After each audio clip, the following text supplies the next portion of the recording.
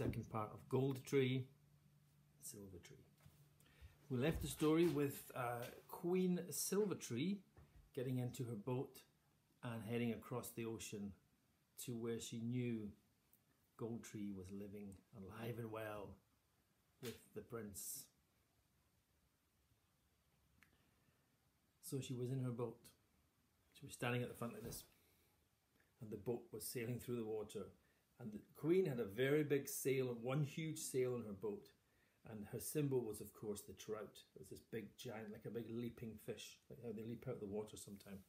The trout leaping out of the water. Everybody knew when they saw that sail that that was her boat. It was like a sign that made it her boat. And so it was that one day a gold tree was up on the cliffs looking out to sea.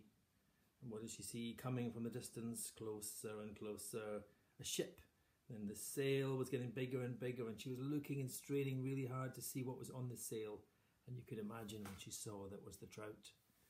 She knew that Silver Tree knew she was alive and was coming for her. Well, she ran back to her palace. The prince wasn't there. He was off princing somewhere else, doing whatever princes do during the day. And she ran to her maids and her servants, and she told them, "My mother's coming. It's Silver Tree's coming. I'm in danger." And they said, "Your Highness, we will take you to the mullioned chamber." And she said, "Okay, what's that? What's a mullioned chamber?" "Well, it's a chamber mullioned." She said, "Yeah, okay, but I don't understand the word mullioned. What is that?" "Ah, it is a room with no windows, the thickest walls in the castle, a door of solid steel with a lock that no one can ever pick without the key. Once inside, you are as safe can be. It is a safe room." She said, "Well, why didn't you just say that?" He said, "Because it's called the mullioned chamber." She said, "Okay, we've got no time to spare. Take me to the mullioned chamber." So they led her up the stairs and down corridors, past places in the castle she'd never been before, to this huge door, and they opened it. And she went in, and they said, "We will open it again once the danger has passed." And she was in there, in the mullioned chamber. Well, down at the seashore, Silver Tree arrived. "Take me to my daughter. She must be longing to see me," she said. And everybody down at the beach said, "Well, we don't think she's at home. Nonetheless, I shall come to the castle and wait for her." And so they had no choice. They took Queen Silver Tree up to the castle. And after a while, she found out from one of the servants who told that Gold Tree was in the mullioned chamber.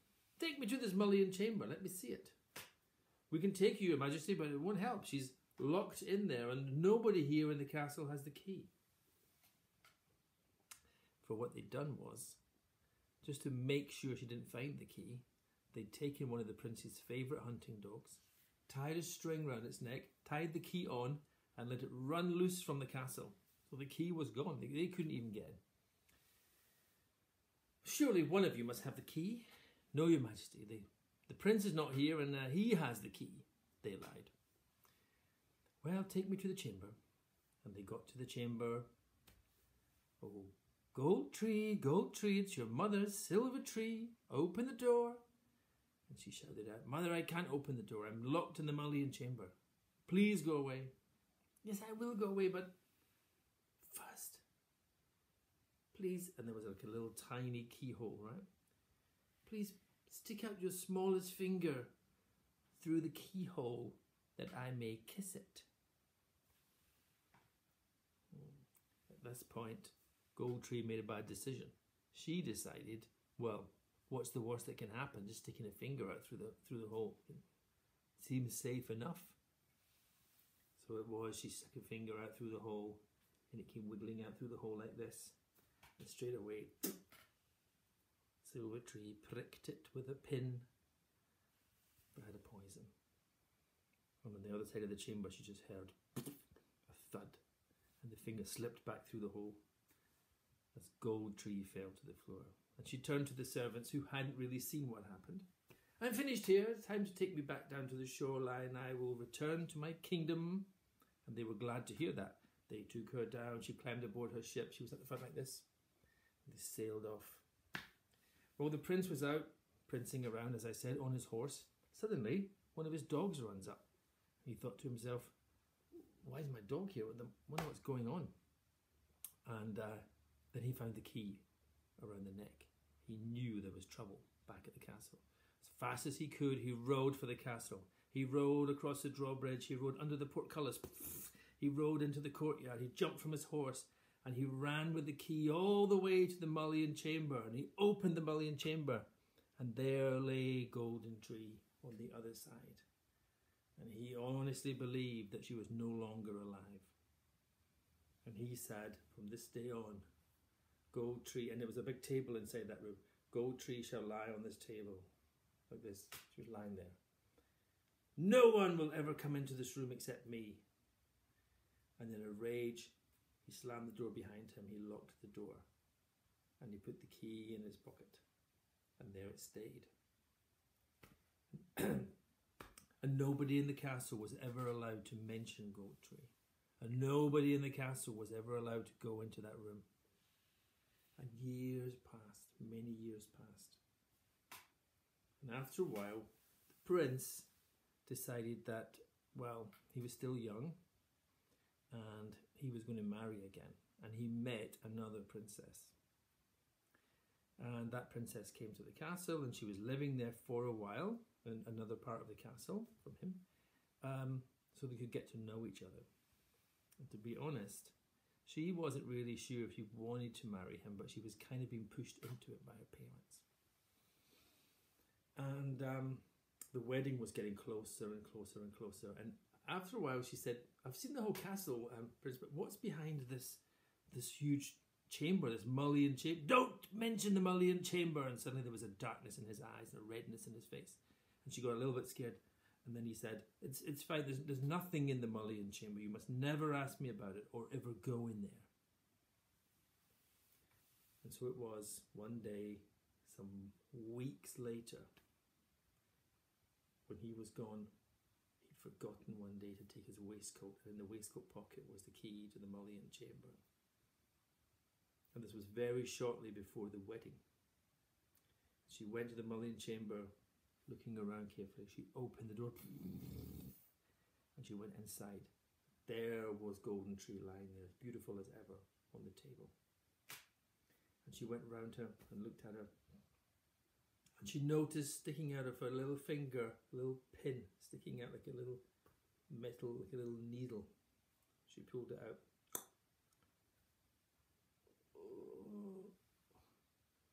Golden Tree woke up.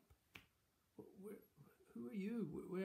I'm in the mullion. Yes, watch out, my... And then she... How long have I been in here? You've been in here for years,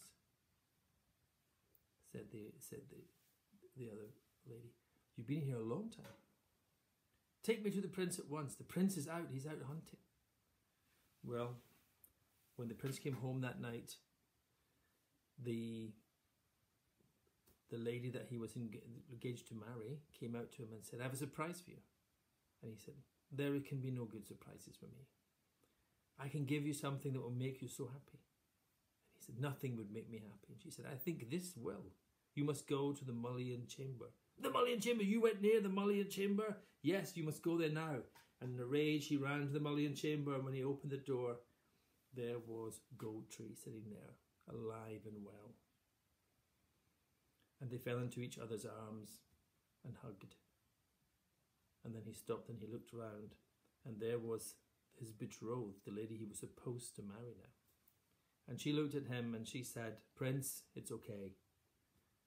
To be the truth is, I was being kind of encouraged to marry you by my parents, and actually, secretly, your brother and I are in love. And at that, the prince's younger brother walked in and he said, it is true. we would like to marry. And of course, a big smile came across the prince's face as he gave them his blessing. And so it was, there was a wonderful marriage in the kingdom. And the prince and a golden tree and his brother and his princess, they lived happily ever after. And actually, there is an ending to the story. Because you must be wondering, but wait a minute. The silver tree is going to find out. Let's hear it. They did live happily ever after, but there was one thing that happened. It was very short, didn't last very long, but it was a short thing that happened.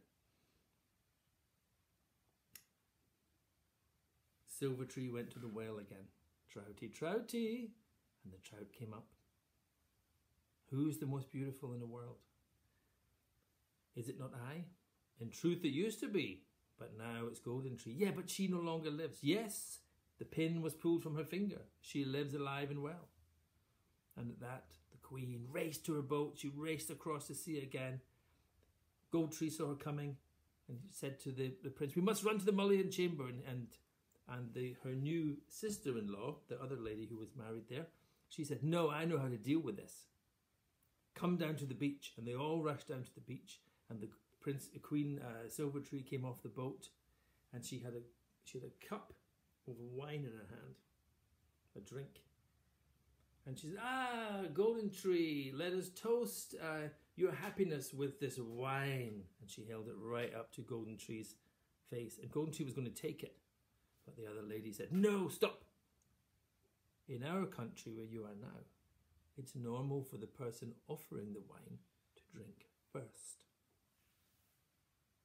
Well, you can guess that was no normal wine, right? What should Silver Tree do? She held the cup up to her mouth like that. Lovely. But actually, in truth, she was only tilting it a little bit and the wine wasn't touching her lips. And just at that point, the other princess took her hand and just went banged the bottom of the cup, and some of it went into Silver Tree's face and down her throat. And it was all she could do to stagger back to the boat and make her way back across the sea to her own kingdom, where she lived. She was very sick for a long time, but she did live in the end. But she never again went to the trout. She never again asked that question. And, as I said before, Gold Tree and the husband, the prince, the other princess, and the brother, they all lived happily ever after. I hope you enjoyed that story. I'm sure you know which story it's a little bit like.